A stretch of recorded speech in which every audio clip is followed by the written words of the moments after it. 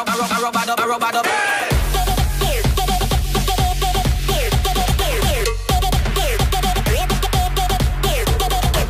is going on, guys? Chewy here, and in today's video I'm going to be showing you guys how to make an intro using Panzoid.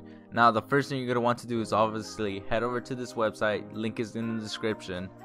Then when you get to the home page, you're going to want to click on community templates. Once you're in here now, it's going to show you the most popular intros and then the newest intros that just been released. Obviously some are actually copied by other people, and so let's say for example you want to see more, so you just click on show more and you just scroll down whichever you like. So I'm going to be clicking on this one just for fun, and then we're going to click on open in clip maker, and it should open a completely new tab, and I'm going to be using a different one instead. I'm gonna be making this one since I already made the name and everything. So pretty much if you want to see how it really looks, you're gonna make sure you're gonna want to click on that eye right there, because if you don't, this is how you're gonna see it, and throughout the whole video it's gonna look completely different. So you're gonna want to click on that eye, and then you could click play and how it looks. And this is a simple intro, okay? So if you like it, etc., you're gonna want to go to objects, and then this is where you could change the text into the name. So I already put Poland, but if I want I could just put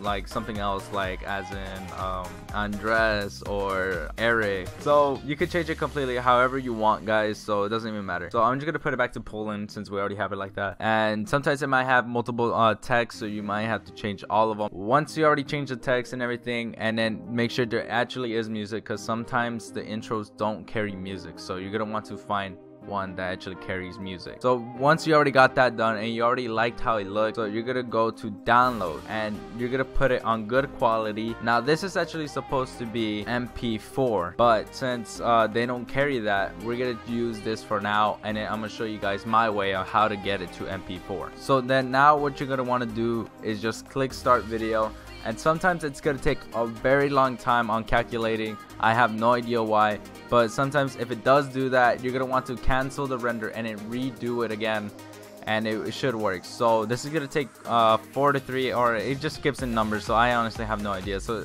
it's gonna take 3 minutes, and I'll be back with you guys in a bit. Alright, so the video is already done rendering and everything, so now you can actually download the video now. So you're gonna want to hit download, and it'll take you to a different tab as well, and then a pop-up will happen, and so then we're just gonna save it.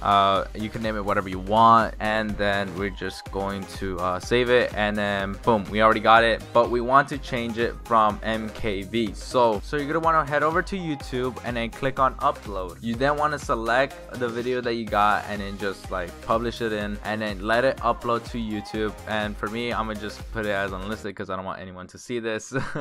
So we're just gonna wait until it's completely done, and then we'll move on to the next step. Alright guys, so the video is uploaded to YouTube, and what we're gonna do now is get the URL, copy the URL, and then you're gonna want to head over to this website. The link is gonna be in the description as well, and then you're gonna paste it, click on continue, and then what you're gonna want to choose is the highest quality that you want. So I recommend 1080p because it's so clean. You're just gonna want to click start, and then let the download process from there on out, and then you just click download, and you basically re-downloaded the same thing as well. I'm not gonna do that again because I already have the video ready. And so that's pretty much it, guys. So I hope you guys enjoyed the video, and hope this actually helped you guys. And if you guys want to make an intro, thank you for watching, and yeah.